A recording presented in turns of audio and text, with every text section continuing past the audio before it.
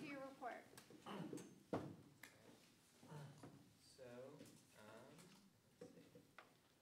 So it's getting to be end of the year, so it means there's a lot of stuff happening.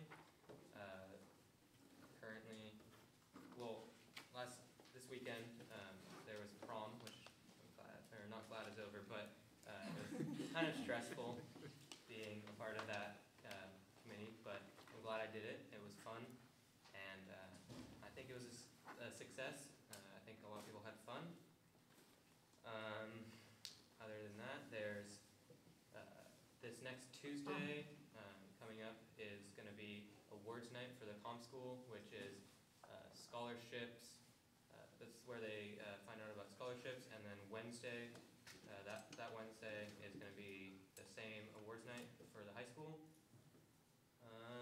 The senior trip is happening this weekend, which is from Friday to Monday. They're going to Santa Cruz, and I think they're going to have a lot of fun from what I've heard.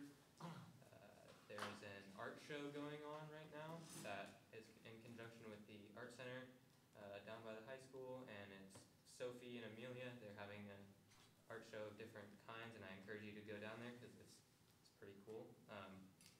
There is also, right now in ASB, we're focusing on having our elections for next year, and I wanted to say that I'm planning on running again for school board rep. And then with sports, the fall sports signups are in progress. Wanted to mention that the boys soccer team has moved up a league, and so we're going to be playing with bigger teams like Sonoma Academy and a bunch of Santa Rosa teams. And then for sports this year, lacrosse is over. This was Adam Strupp's last year coaching, and I heard that they had a really good season. They had a lot of fun. They finished their league 6-1, and then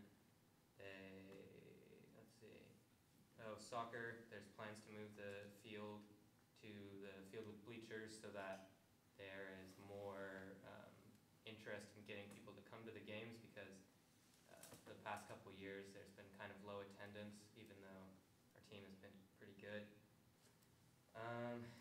Academic events, there's right now a survey going around.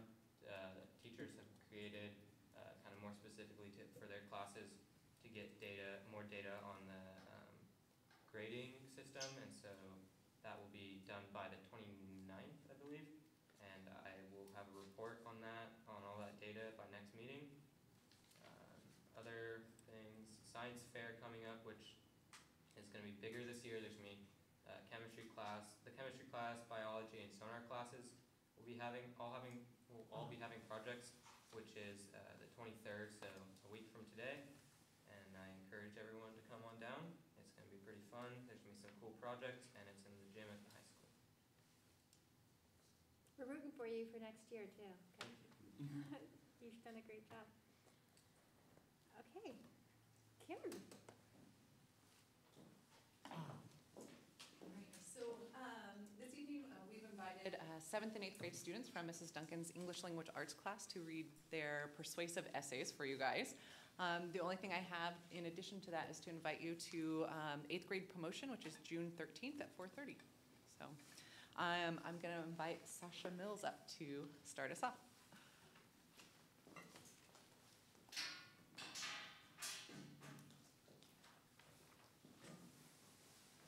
Hi, I'm Sasha Mills, and I'm currently in 8th grade at the Mendocino K-8. When you were a student in high school, how many languages were you and your classmates offered? Today, middle and high school students have a more extensive ability to immerse themselves into learning a foreign language compared to those aged past 20 years.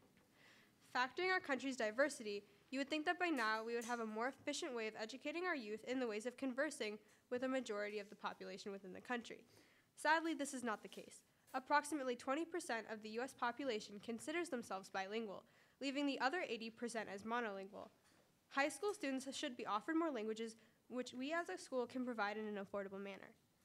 It can be inferred that due to limited budgets and lack of teachers, public schools offer a less diverse assortment of languages. While most public schools already offer Spanish, some students undoubtedly wish to learn a different language. Because of this, many native English speakers have the misconception that foreign languages are too difficult and inaccessible for them. to learn. This error in their thinking could cause a disconnection between the US and other countries in years to come. This issue, though it may seem big, is actually very easily dealt with, and almost everyone within and outside of the school system has access to its solution. As technology has progressed, online tools have become available for little to even zero cost, but most schools have failed to utilize this. A resource of which many people around the world use is Duolingo. Duolingo is a free online language application that contains 11 completed language courses available for English speakers. Among others, Duolingo could be the next step in teaching today's youth a variety of foreign languages. Though some might be skeptical, I believe that working with these online resources, along with a handful of interactive activities within the class, will bring about an exponential increase of language diversity within the lives of high school students. One of the only remaining questions that might affect that development of this program is, how do you know the students are progressing? Though teachers hope for the best, how much confidence should they instill in a class based on the students working independently? The fact is, teachers must step back to enable their students to step forward. If the teacher is constantly supervising the work ethic of their students, then is what the student studying really independent? Setting a framework in which the pupils can make various choices related to advancing in their course alone allows them both freedom, but also a sense of security because they have some sort of structure to follow, including class-wide tests such as a vocabulary and basic phrasing, along with interactive activities done within the specified groups of students according to their language of choice. These exercises can help bring a sense of companionship, though the students themselves may be separated by levels of comprehension and advancement within the language. In order to ensure a wide range of languages, a designated classroom and supervisor, along with a customized program for each available language, should be provided for the students. Said available languages should be determined through surveys completed by the student body and subsequently organized to the student body's top 5 choices. Following this, we should assign study groups based on students' prior knowledge to their chosen subject. Thank you for your time. Thank you. Thank you, Sasha. Nicely done. Next up, we have May Eldridge.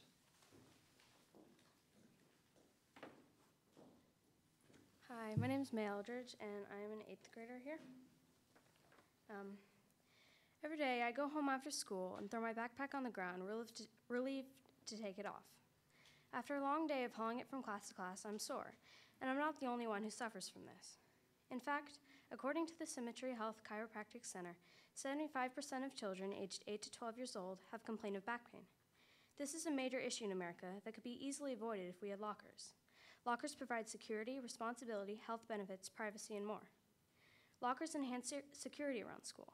With many kids carrying around costly items such as cell phones and tablets, lockers would ensure that they would be kept safe and secure, and no one would have to worry about theft. With disorganized backpacks, things tend to get misplaced or even stolen, but lockers are secured with a combination ensuring the safety of items. According to a study by the National Center for Education Statistics in 2003, 1.2 million thefts were reported nationwide in middle and high schools. Lockers could teach students the importance of responsibility and looking after their own possessions, as well as how to respect the property of others and their own. With research to support the claim that backpacks cause back pain and long-term spinal damage, school lockers would play an important role in ensuring the health and well-being of students. A 2010 study from the University of California, San Diego concludes backpack loads are responsible for a significant amount of back pain in children. The same study says a full third of kids aged 11 to 14 report back pain. Other research from 2011 came to a similar conclusion. If lockers were always an alternate option in schools, students will be able to avoid this issue much easier and improve their overall health. Lockers are quite a costly investment, however, for a school of our size. According to Scranton Products, the price would be anywhere from $2,000 to $5,000 for 100 lockers, depending on the quality. However, noting that lockers can last up to 30 years, the price is worth it. Although some people may argue that students aren't responsible enough for lockers, it is a life skill that should be learned at this age. If a person is not obeying the rules around the lockers, or if they forget the code, they would be held accountable. This will teach students to be responsible and mature. If I had a locker, I'd be able to keep my belongings in the locker safe and know that I was the only one with access to them. I'd be able to come home with no back pain and be able to do my homework with more applied focus. With just a backpack, this is not the way I feel day to day, but the way I wish I felt. Based on the information I have provided, I hope you consider making this opportunity a reality. Thank you for your time. All right, thank you, May. Next up, we have Gavin Hahn.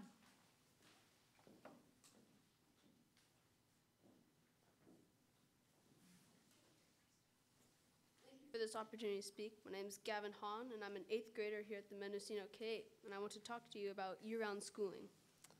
What is an integer, your child asks you? Didn't you learn this at the end of last year, you say? I think so, but it was so long ago I forgot over summer break.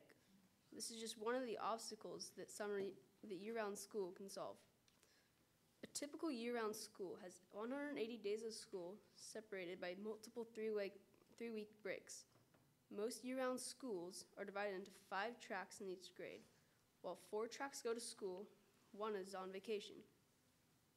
There are many good reasons to switch to year-round school. The summer slide is a big problem kids face each year. Over their 12-week summer, they forget a lot about what they've learned. At year-round school, you can have smaller class sizes, and at year-round schools are also shown to have better attendance. Every year I take a long summer vacation. During this kickback time to relax, why would I want to think about school? Then once I get back to school, I forget a lot about what I've learned the previous year. With year-round school, there's no long break to forget all that you've learned. It's proven that with the summer slide, starts kids off a little behind each year. There's data that students who take tests at the beginning of the year will do better than if they take it at the end of the previous year. According to the NWEA, the Northwest Evaluation Association, 3rd grade students lose 20% of what they've learned the previous year in reading and 27% of math. In 7th grade, it's 36% of reading and 50% of math.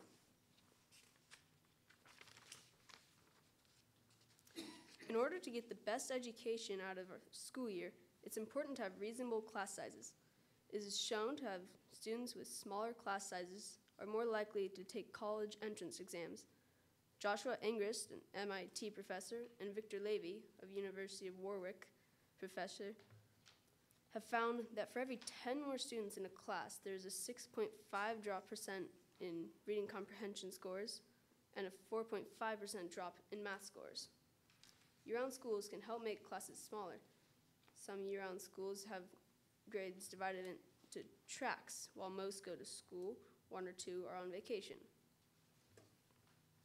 One of MUSD's big problems is chronic absenteeism. During year-round school, kids have more consistent breaks and time to relieve stress.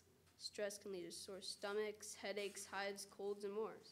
When you separate from most of the population for a while, there's less sickness that can spread around. So overall, year-round school is healthier mentally and physically. What is an integer, your child now asks you? Didn't you learn this at the end of last school year, you say? Oh yeah, we learned it a few weeks ago. That could be the way the conversation goes. Please consider my proposal. Thank you for your time.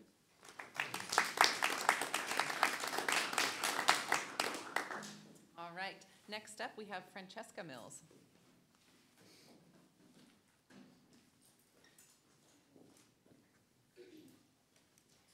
Good evening. My name is Francesca Mills, and I attend Mendocino K-8 as an 8th grader. Every day I go to school, and I'm required to learn math, history, physical education, ELA, and science. But I would also love to learn how to change a tire, handle financial responsibilities, learn about investments and taxes. Why don't we learn life skills we are expected to do as an adult in school? If we start earlier, we could prepare for life after high school. Learning life skills in school would be beneficial to us as students. After high school, we could probably won't need to find the area under a slope every day.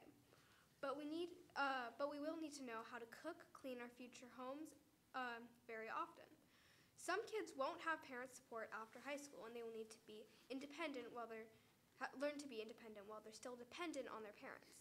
And even though kids won't use these skills for another 1 to 4 years, it would save a lot of time if kids could just know the basic skills after high school right away.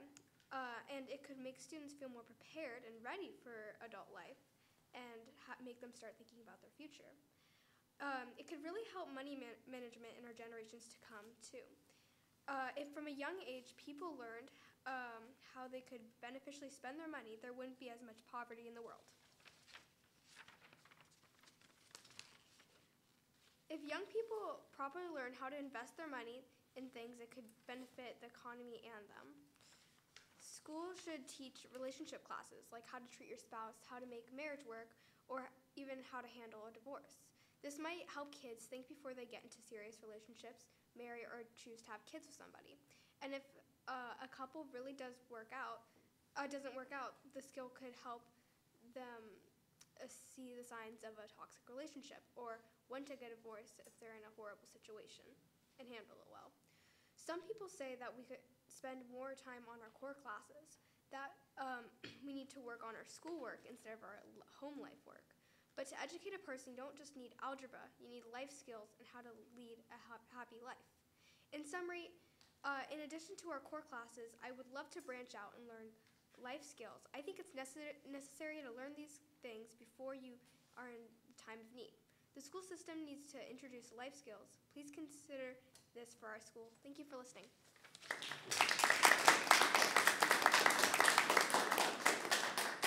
Thanks, Francesca. And if you guys don't have any questions, or if you have any questions for the kids or me, great. If not, we're done.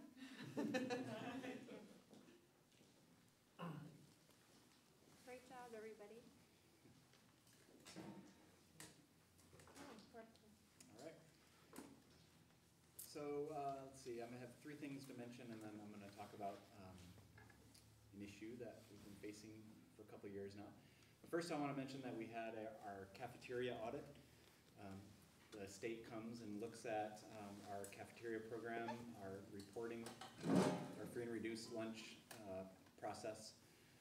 And I got to give a big shout out to Jason Fruth, our business manager, Diane Price, our cafeteria manager, and Michelle Sheldon in the district office. They provide hundreds and hundreds of pages of documents and really feel a lot of pressure when someone's looking over your shoulder, watching you serve and cook and look at your recipes. And 3 years ago when we did it, we had quite a few findings. And now 3 years later, we had very few findings this year, and we really, I would say we passed with flying colors. We have a few findings that we need to provide some documentation for, but overall, very impressed with the progress. Just in the past few weeks, Jason Fruth, again, our business manager, has met with our department heads, and we've gone over our budgets for the past few years and projecting out into next year. So I was a part of those meetings, of course. And again, I'd like to thank Jason for running those meetings very efficiently and having a lot of information there for backup. I thought that went really well. And finally, I just want to mention Mark Oatney, his students, they have an art show at Frankie's right now. And then if you look around the room, just this artwork has just really brightened up this room. So he works a lot of extra hours putting together shows for us. So good job, Mark. And then now I want to talk about something that Gavin brought up. We didn't work together on this, but I wouldn't mind working with Gavin in the future on various topics. So I just want to show you some data on an issue that is troubling to not only our district, but the state of California, and that is chronic absenteeism. So this is a measure that the state has started to keep track of, and so for the past 2 years, we have data. And we used to care a lot about truancy, so unexcused absences. But now we've realized, we as in everyone, the state, has realized that it's not just unexcused absences, it's total absences. So in order to be considered chronically absent, you have to be absent 10% of the school year, which is 18 days. That doesn't sound like a lot, 2 days a month. But when added up, 18 days, that's about a month of school. So Tobin talked a little bit about this at a meeting recently, but I wanted to show you the data that we have available to us. So let's see. Oh, I can't move it over. Can I? Oh, wait, can I? No, I can't. Yeah, I can. There we go. All right. So I'm going to go up here. So the state average for chronic absenteeism is 11%. So 1 in 11 or 1 in 10 students roughly, are chronically absent. And this, if you are chronically absent, you have a decreased chance for success in school. Obviously, if you're not in school, you're not going to be getting the material. Our district is 22%. So 1 in 5 students in our district is gone for a month out of the school year, roughly. That's a staggering number, staggering. Now the county is 20%. Once again, we need, something is going on in this county, and we'll talk a little bit more about that in a second. Now you can't read these numbers as well, but we can break it down into various groups, subgroups, males and females. So in our district, 25% of the males and compared to 18% of the females are chronically absent. So breaking that down further, we can look at the various grade levels. So I'll let you predict what grade level you think is going to be the worst for being chronically absent. Got it in your head? It's definitely kindergarten. So last year, 43% of our kindergartners were chronically absent. And the best population, or the best numbers, are middle school kids, 16%, which is still above the state average, but that's our best grade level. And then we have the various districts in the county. So I'll just point out a couple. This is the juvenile and kind of the alternative school, so you can kind of disregard the 63%. But you know, Point Arena, right down the road, 42% at that school, at the high school. Round Valley's up there again at 37%. Our neighbors in Fort Bragg are at 16.9%.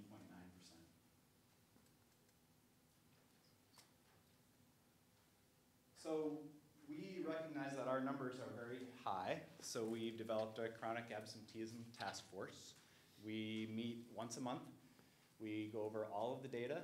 We have a list of kids who are chronically absent, those that are kind of on the edge, and we divvy up the names and say, hey, you know, you have a good relationship with this student, why don't you contact them?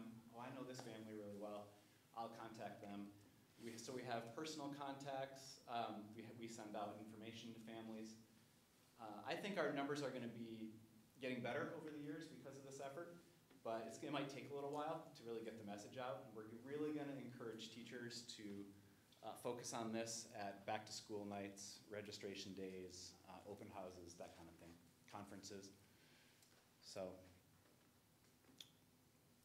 next I will show you you're probably wondering how we are compared in the state. So here's the state data for last year. So these are the counties and the enrollment. So you can see these bigger counties like Los Angeles County at 10.9%, Santa Clara at 9%, San Diego at 11%. So these urban areas seem to have a better rate. 58 counties in California. Keep going down. I'm not going to spend a whole lot of time on these here. Well, then we'll get down to the last page here. And so Mendocino is right here. And so we're 50th, I think that is, 50th out of 58, roughly.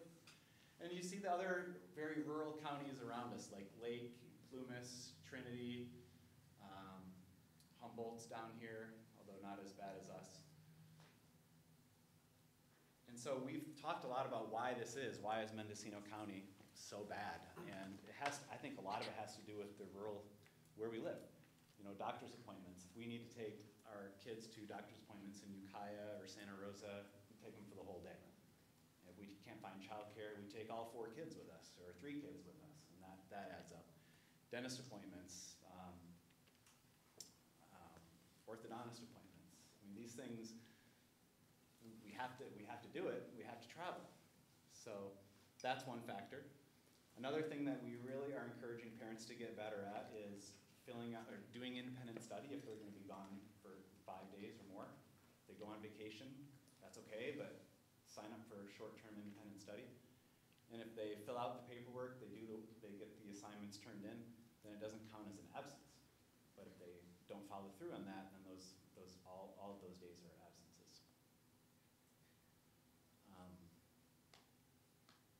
So I just want to show you the numbers because I thought that was, we've been talking about it all year and I haven't brought the numbers yet.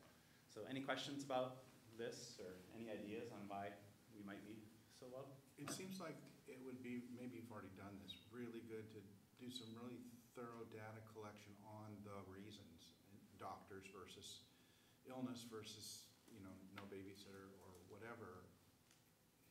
It would allow us to more focus on solving particular issues if we really knew how many people are taking a vacation to Mexico Right. or whatever. Yeah.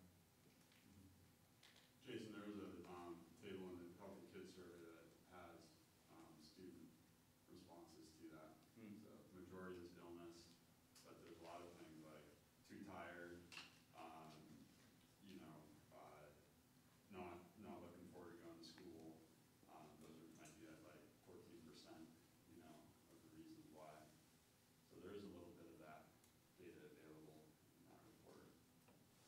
Maybe you should look at that table through time, see if it's changed. Mm. Okay, thank you. So, Jason, do you think that there's a change in the attitude of parents towards the need to go to school and that the internet has an influence on that? Well, I don't know about the internet, but I think we do live in an area where, for some reason, I think that sending kids to school just seems less important. Yeah. I don't know if it has to do with the internet, but I know that a lot of families do take, you know, that they just want their kid home with them that day. You know, and there's really no good reason for that except that they just are feeling that need or that they want that. So It may seem counterintuitive, but it seems like a good message, and I don't know if you already have this, is to stay home when you're sick. Mm. Because when you spread the sickness around, then you end up with a lot more. right, sure, yeah, and that's another thing. You know, if you live 15 miles away, 10 miles away, you know, are you going to drive your kid in if they're feeling sick just to go home and then get a phone call from school and then have to come back? But yeah, we don't want kids to come if they're sick. But if they're on the edge, then we'd rather have you actually send them and then we can make that determination. You know? But then it spreads. It could, yeah. I think it's going to spread either way. But I think if they're obviously sick, we don't want them to come. Yeah. Sometimes like, if you're sick and there's like a big math test or like something important that you're gonna miss, there's like a fear behind missing that Mm. and then getting a bad grade. So a lot of kids go to school when they're sick, and that's kind of why. True. Yep. All right. Well, hopefully we'll report on some lower numbers, but we're continuing the conversation. We'll continue this team going forward. Thanks. That's all I have. Thank you, that was interesting. MTA. Hi, I want to also thank the middle school students again for coming to the meeting and reading your essays, because I think it's really great for everybody to hear your views. It's something that we really, as a district, really encourage students to kind of take that ownership and to have that voice, not just in middle school, but I think K-12, we really, teachers and administrators here really put a lot of emphasis on having students find that voice and having students advocate for themselves and having students have a say in things. So I appreciate all of you being willing to do that and coming forward and doing that. Teachers are deep into state testing right now. It's causing some stress among our coordinator, our teachers, our students, and I think that it's kind of an ongoing issue with, there's a lot of hours of testing, and that is not something that we're able to change. That's a state requirement, but it's something that teachers really struggle with, this desire for the students to do well, but also the desire to look at the child holistically. And sometimes that doesn't mean all of the test prep, but on the same token, those are the scores that are shown at board meetings. So I think that's just something that we're thinking about. Thank you. Anyone from CMIS here? Trustee reports? Nothing here. Nothing? I appreciated the middle schoolers coming and reading, thank you, and I liked all those topics. two of them particularly stand out. I think the language offerings, and I think that would warrant further discussion. And the life skills class, I always sort of saw it as a high school class, but why not start earlier? I think it's a major deficit in the education of our youth, so I'd love to see both of those topics discussed further. I thought you guys did a really good job. The topics were relevant and your arguments were persuasive, so thank you for coming. And thank you. I have nothing to add. Well put. Okay, we're far from 6 o'clock, so let's go to 8.1. Ida?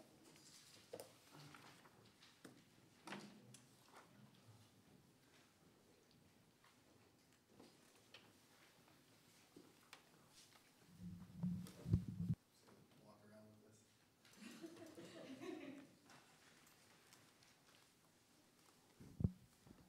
Where am I supposed to stand? Right here?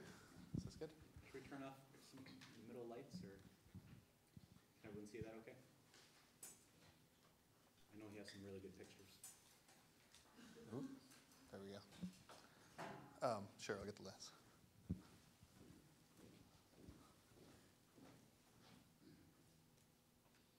That better? Yeah. Okay. For those of you guys who don't know, I'm Otto Rice. I'm the maintenance supervisor, and we're here to talk about the deferred maintenance budget for the year. And down here? I did both ways. I had it. I tested it. Where am I supposed to be? Okay, there it goes. Am I aiming at your computer? No. I think. Oh. No. All right. Anyway, so today, I'm going to, so let me just take a moment. The deferred maintenance budget is really interesting right now.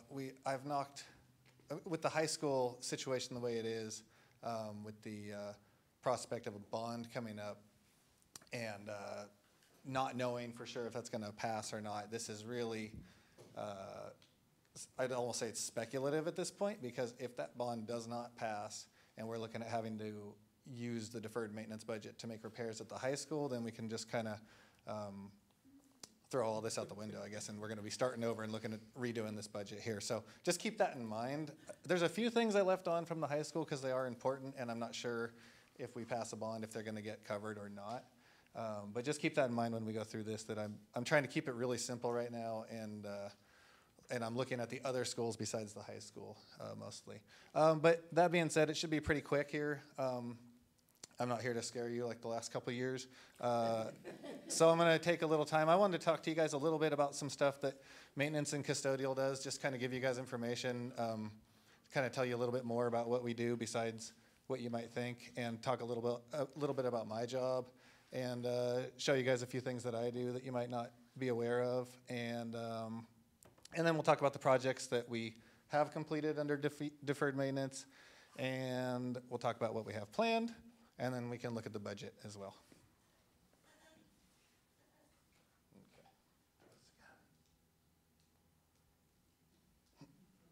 Okay. I got it. Had to go high. Okay, so a few things you might not realize we do, and this is the maintenance and custodial departments together. So we're now to the point where we set up the high school graduation almost completely. We almost do all that. We still hire some of that out, but we have taken on a lot of that ourselves. That's almost 2 or 3 full days that we spend setting that up, which pretty proud of my guys for that. We line the sports fields for the games. I think that usually takes Kiva about a day to get the soccer field all lined up at the beginning of every season.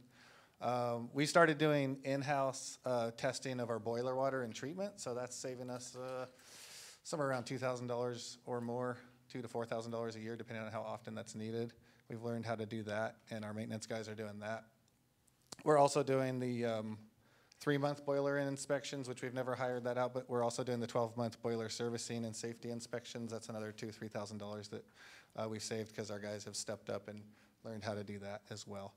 And of course, the custodians, I just wanted to throw this in here. They strip and wax every single floor, all these tile floors every summer, which is a pretty big job. We also do extensive asbestos awareness training and asbestos training to learn how to work safely in the schools to make sure that we don't release any asbestos into the environment, into the schools.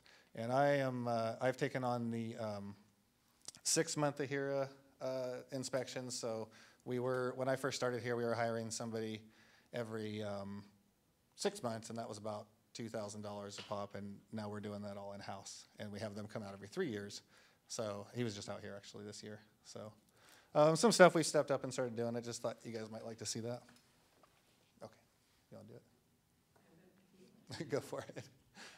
These are a few things that are in my job that wasn't sure if you guys are aware of. The 6-month AHIRA inspections, that's the asbestos inspections I already talked about.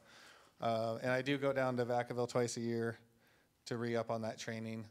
I do all the stormwater sampling. If you guys are ever interested in that, I could talk to you about that. That's to make sure that we're not polluting the waterways from the bus barn. And I do monthly safety inspections, which basically means that once a month, I'm walking into every single room in the district and looking for safety issues that are, I've been trained by our insurance companies and now the fire marshal on how to do that. So, but that might be some good information for you guys to know. And passing it on to the principals. And I meet with the fire inspector and the insurance safety inspector annually, and we go through all our schools as well again. So I'm doing it once a month, and they're doing it once a year. I order a lot of stuff.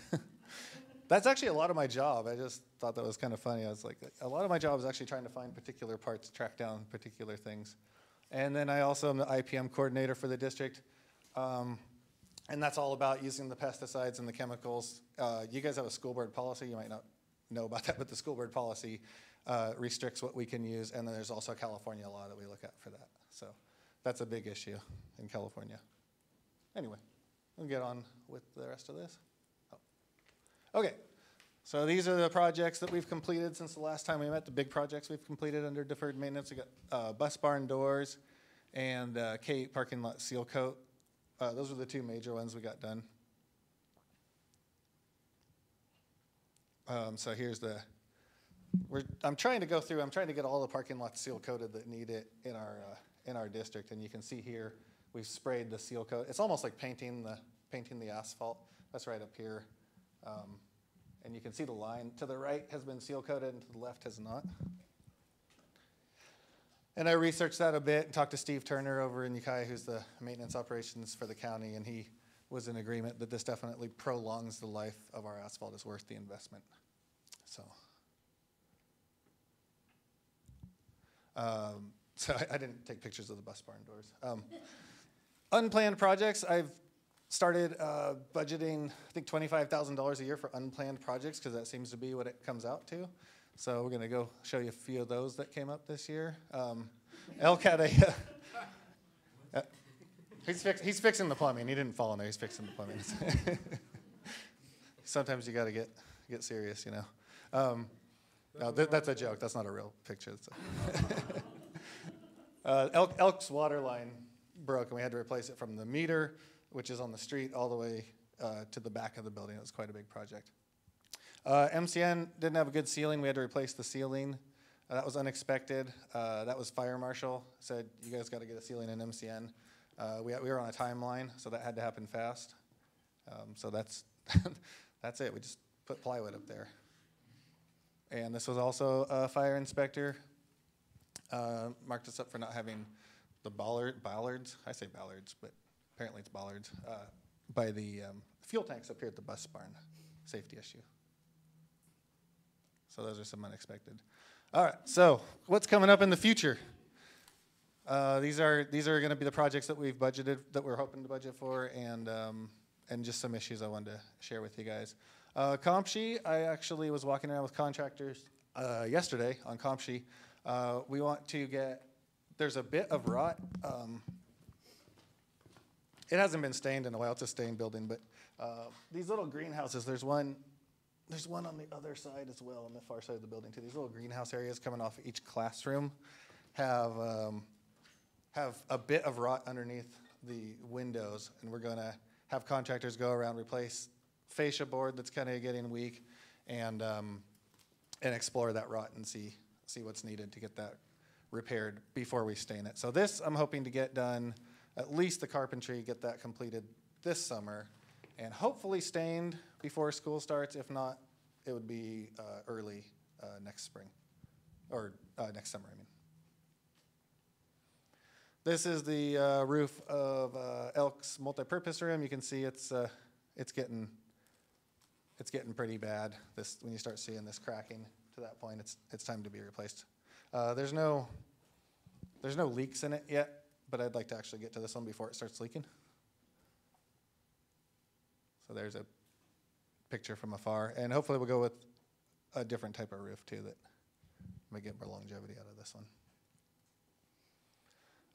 Moldy roofs seem to be an issue throughout the district, and one thing I'm hoping to do is hire a roofer, because we have all kinds of fall protection requirements. It's difficult for us to access the peaks of these roofs, but I'd like to get some zinc strips or some sort of a moss, sorry, I said moldy, mossy roofs. I'd like to get some sort of a strip put up that would keep that moss from growing on the roofs, because that moss is actually will wear the roofs out quicker. It lifts the shingles and allows water to get underneath them. This is Elk. It's quite a steep roof, so not as big of a deal, but on the gymnasium, where we're starting to have leaks on the gymnasium at the high school, that's exactly what's happened, is moss has got under there and lifted the shingles. Okay. And the district office is gonna need staining and possibly new siding at some point. It's getting pretty old, worn out. We did replace the roof on the right side. And the bus barn, I think this is the last one coming up. The bus barn is getting pretty beat up as well. It's got a pretty big dent in the roof. It needs some new roofing. A lot of the metal is rusted out. This is a metal support post coming down, so this is supporting the building. Part of it, I mean, they're not all this bad, but that's what's going on. So this is something that needs to be addressed in the next 5 years, hopefully, is what I'm hoping for. And also there's a lot of wood rot going on as well. You can see there. Oftentimes it seems like, yeah, there's the roof. So it's a lot of rust. It's just galvanized sheeting, but you can see it's dented in right here. Over the, we just have spring break? Yeah, over spring break we had the Parlin Forks crew, and they came through. We cut the trees down and we cleaned up probably about 30 feet out of trees. So hopefully that'll keep it a little drier in there. That was a big week-long project. So, and we have more parking lot work to do. I'm trying to get most of it seal coated before it gets to this point. This is also up at the bus barn. It's probably those heavy vehicles back and forth all the time.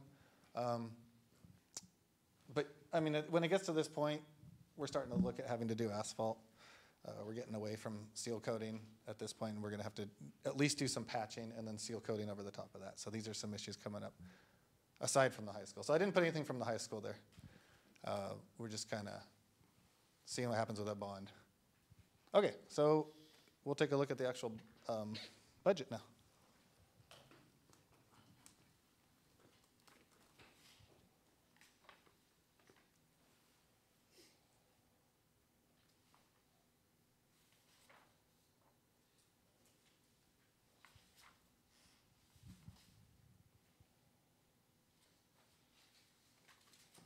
Okay, and you guys have a copy of this?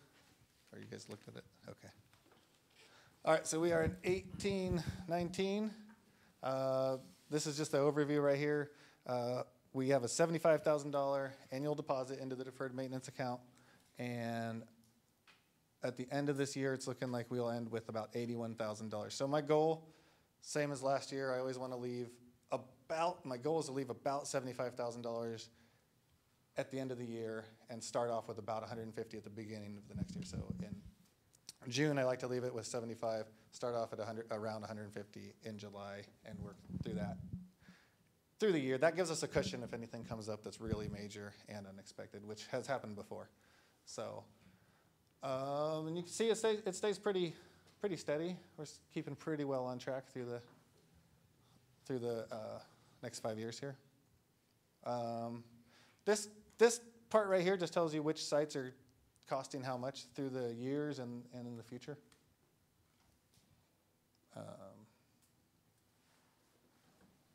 Go down to the high school. Say, keep going down, please. There we go. Okay. So, okay, yeah, I can see the years down here. Great. So the two things I still have scheduled at the high school is seal coating the parking lots, because I just kind of consider that a whole project for the district as we're working through there. That may or may not get postponed depending on, I really want to try and hold off on that until we see what happens with this bond vote. And the PAC band room exterior paint was scheduled for this year. I met with Dave Latouf, I think 2 weeks ago. I said, we got to get this painted. He said, if you want to wait one more year, because I asked him, I said, is there any way we can wait one more year? And he said, yeah, you guys can wait one more year, but then it's got to get painted next year. So we're going to put that off 1 year and see what happens with the bond. With that, we're figuring $20,000 on that. So go down. So that's why I moved it over to, last year it was for this year, and this year we moved it forward 1 year. K through 8, we just got the parking lot, keep them going on the parking lots, and that includes also the playground asphalt out here as well, and repainting that as well.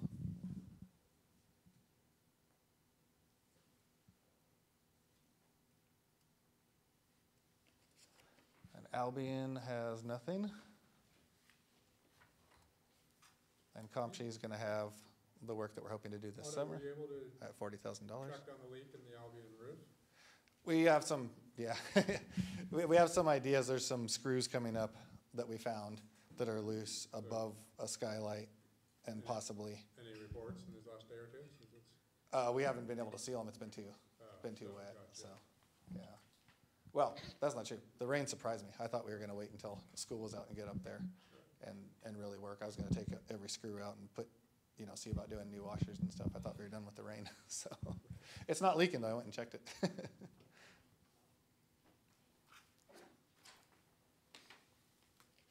A new roof for the Elk multi-purpose room, figuring $20,000 on that. I haven't got an estimate on that though, so that's a pretty rough number. And it also depends if we have, I'm hoping we can step up the material, get a higher standard material up there. And I think we got bus barn down a little further.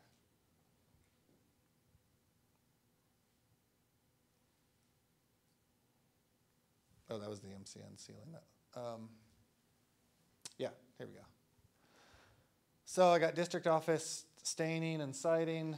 I budgeted $20,000 for that in 2 years. And bus barn repairs, I thought $50,000. It could go over that once we start looking into it, but that's what I budgeted for it at this point. And then there's my unplanned $25,000 standard at the bottom. And this year, I think we used $28,000 in our unplanned deferred maintenance projects.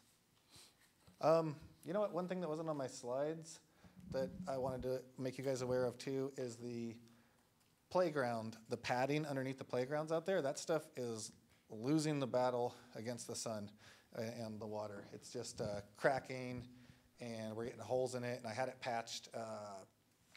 Was it last year or was it 2 years ago? Last year, yeah, 1 year ago, we had all the holes patched, and now there's new holes. So that stuff, I don't know how long, I've never dealt with this poured in place. It's a poured in place, looks like made of like rubber nuggets or something like that, and it's all dyed. And it's pretty cool, but I've never dealt with this before, and nobody seems to know how long it's supposed to last. They say 10 years, and we're at 9 years right now. So that might be coming up. I'm just going to kind of watch it and see how long we can make it last, and we'll try and do some more patching on it. But at some point, I don't know when, we're going to need to replace that that playground padding. And I think last time I heard that was $15,000 to $20,000. So that's a big expense as well. There are other alternative types of padding to use, including wood chips if we wanted to go that way, but that gets pretty messy. So, but there's other things available too. So, do you guys have any questions about any of this? Any of these projects or anything you've heard that I'm not talking about? Very thorough. Okay, good. But basically, you know, aside from the high school, Mm-hmm. we are putting aside enough money to do this periodic maintenance in your estimation? Yes, yeah. If we take the high school, now if that bond doesn't pass, we're starting to really, get serious about, I mean, we already push things out as far as we can, but then there's some serious issues at the high school that I don't know if we're gonna be able to cover it, at this point, with the $75,000. We have the high school gym roof, that has to get done in the next 5 years realistically. You might be able to push it out, but it's getting to that point.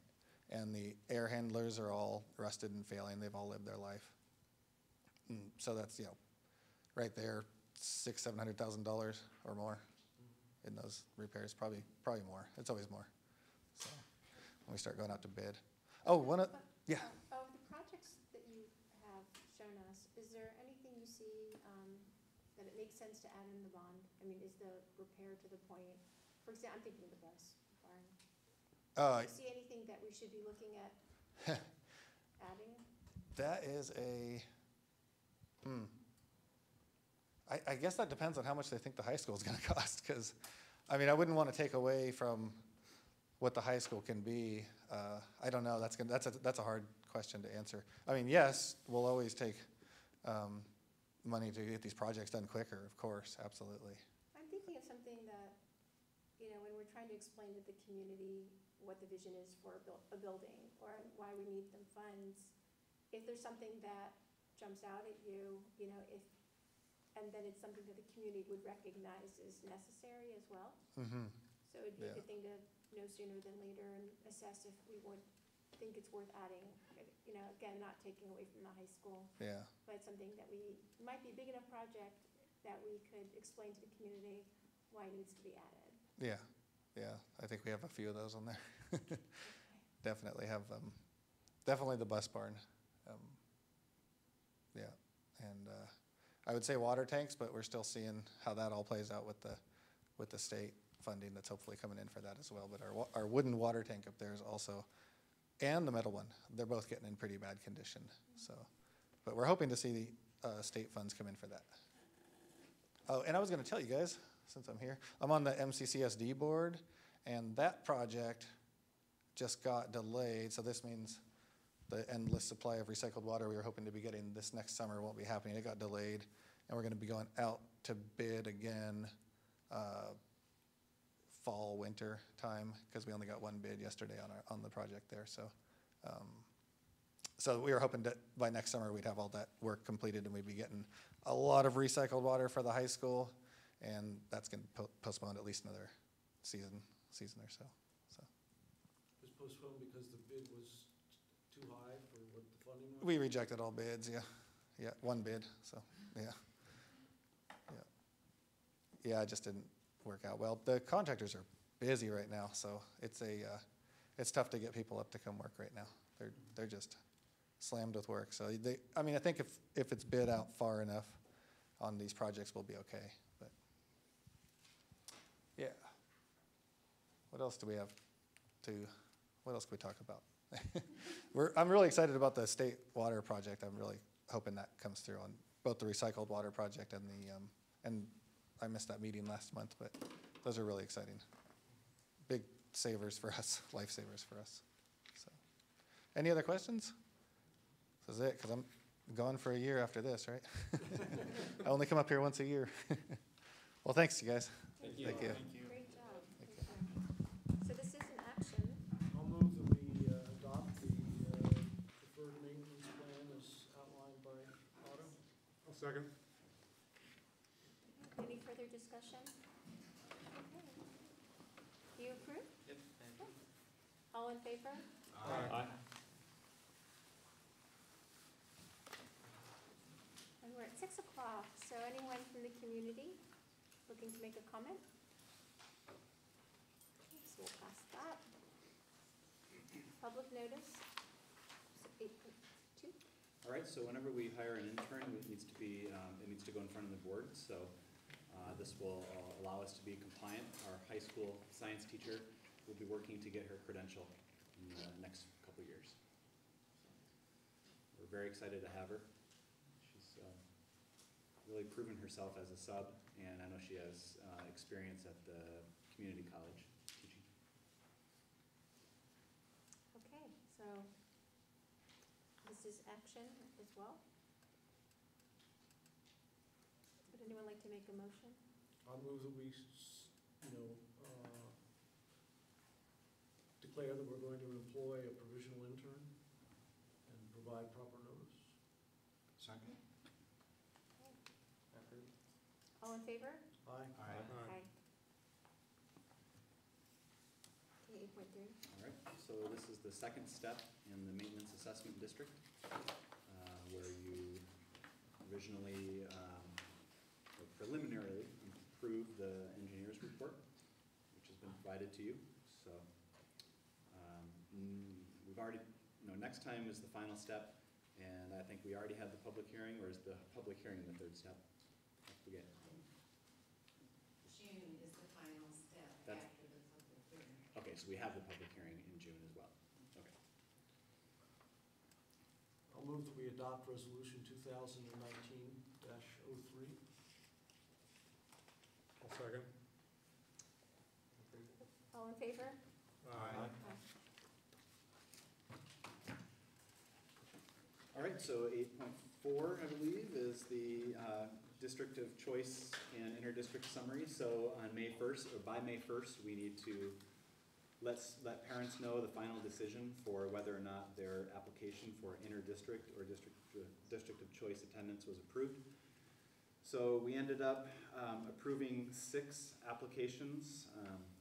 3 of them were for district of choice, and they all were because a sibling. They had priority because of their siblings were already a part of our district and a part of the program. And then we approved 3 interdistrict applications from Point Arena. 2 were existing students that ended up moving back to Point Arena. So then we denied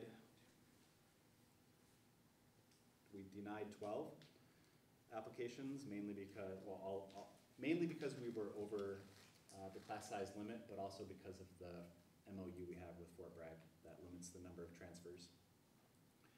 And then we received 4 after the deadline, so we didn't really consider those from Point Arena. And then we have 3 intra-district applications, 1 from Comshy and 2 from Albion for kindergarten that we are still waiting on. We're essentially saying that we're going to wait until the last minute and see how many kindergartners we end up having before we make a decision on those. So that brings our total, well, actually, I'm going to tell you what we have this year. So just a reminder, this year we have 8 from Anderson Valley, we have 79 from Fort Bragg, and 17 from Point Arena, making 104 transfers into our district. As a reminder, we have 22 Mendocino students attending Fort Bragg. And next year, we are losing 1 graduating senior from Anderson Valley, 8 from Fort Bragg, and 2 from Point Arena, so we have 12 seniors in the program. We are adding, like I said,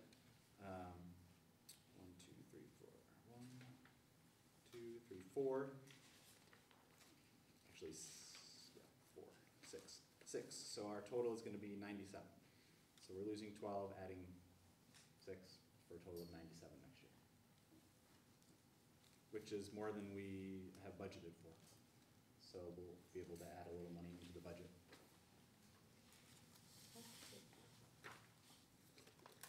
And our update on the bond? All right. I'm sorry, change of board calendars Oh, next. yes, okay. So 8.5 is the board calendar. So this is the instructional calendar. So we needed the board calendar, which there's just one change that I would like to discuss, and that is I'm wondering if we could, again, similar to what we did this year, is we typically meet the third Thursday of the month. Oh, thank you. Thanks. We typically meet the third Thursday of the month, but in August, that falls on August 15th, and that is before teachers come back. So I would like to see if we could move it to the 22nd, similar to what we did this year. That allows the teachers to be here and to have an opportunity to attend. But also, it's just nice to have the meeting when things are in full swing. So. It's the August 22nd? Yeah, so moving it from August 15th to August 22nd.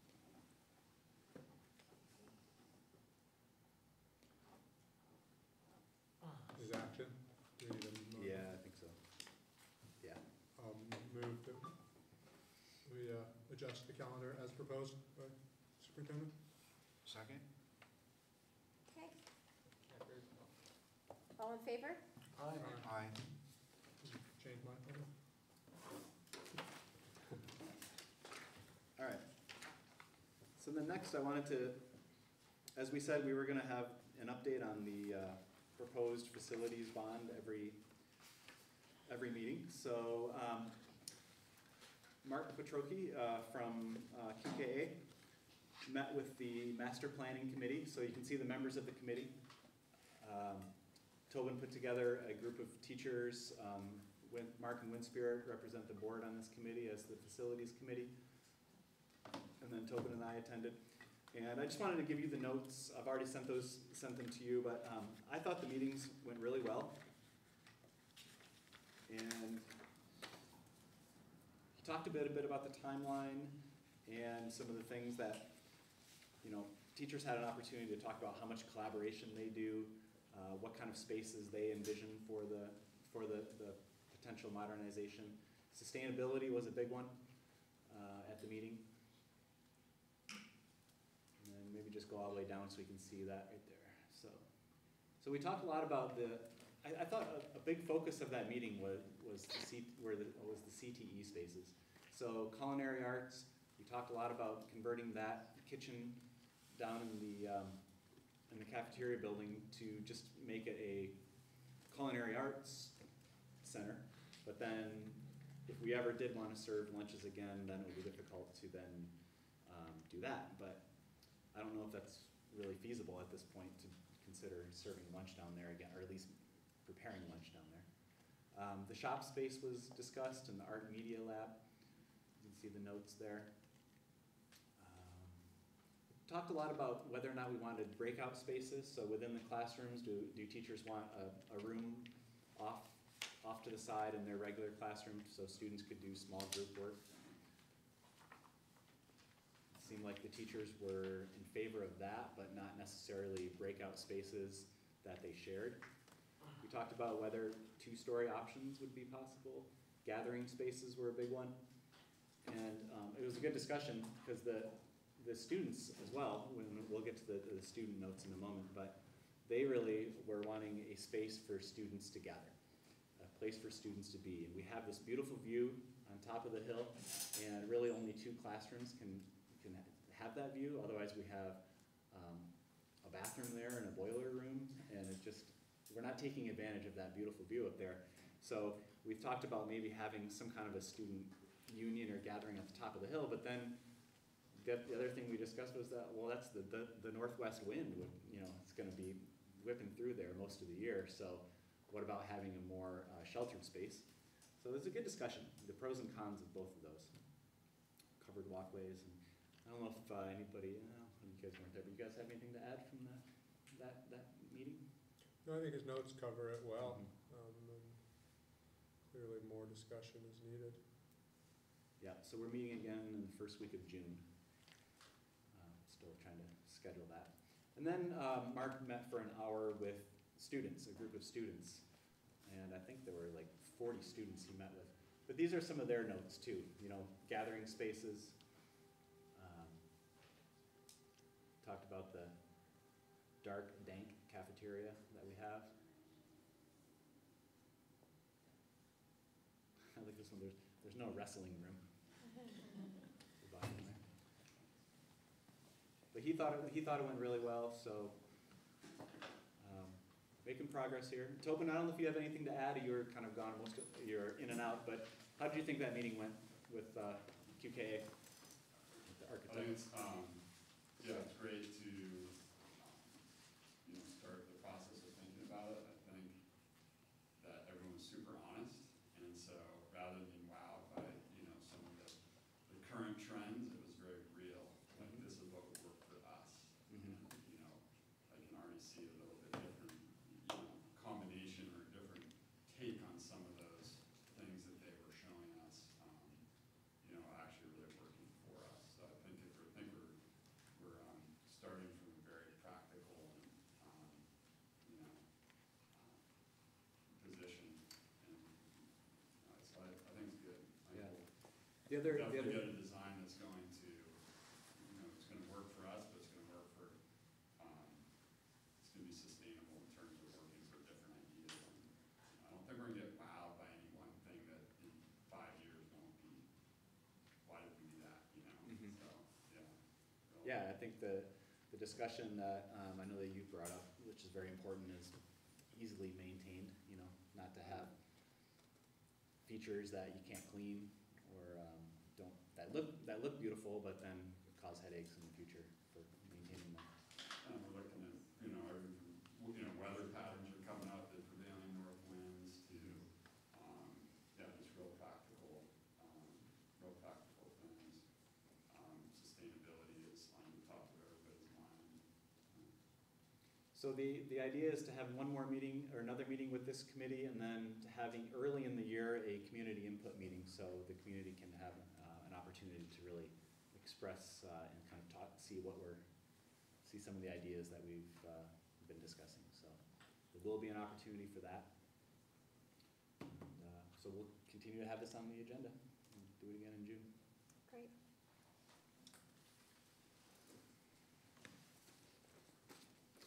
Okay, we're up to board policy. All right. So again, this sexual harassment policy for personnel, it really goes mainly into the training requirements. I talked a bit about that last time, so I don't have too much more to add on that.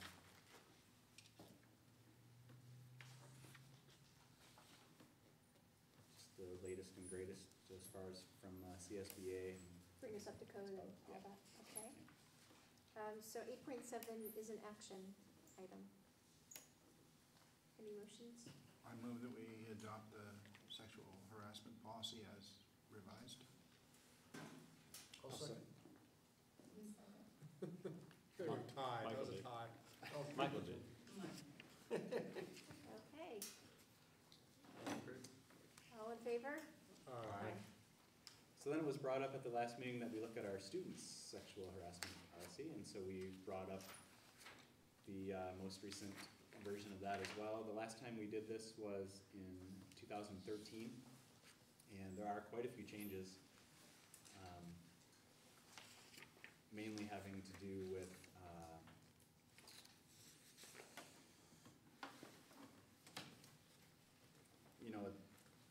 if you look at page, I don't know if you want to go into detail, this is information only, but on page 3, numbers 4 and 8 are new, that a clear message that student safety is the district's primary concern, and that any separate rule violation involving an alleged victim or any other person reporting a sexual harassment incident will be addressed separately and will not affect the manner in which the sexual harassment complaint will be received, investigated, or resolved. And then number 8 is also new to our policy. And then Susan searched far and wide, but she never found a current administrative regulation for sexual harassment. So this is all new as far as the AR goes. And it kind of describes what could be perceived as sexual harassment, and also goes into the investigation procedure, which we would use our uniform complaint procedure to investigate them, any claims. Any future items?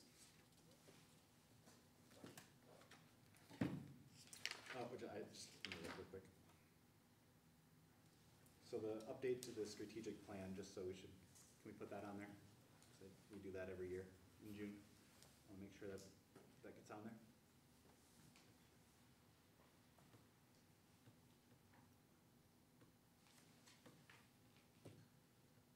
Anyone else? Okay. See you June 6th. Thank you, students, for sticking around. Very rarely do students stick around for the whole meeting, so thank you. Very rarely.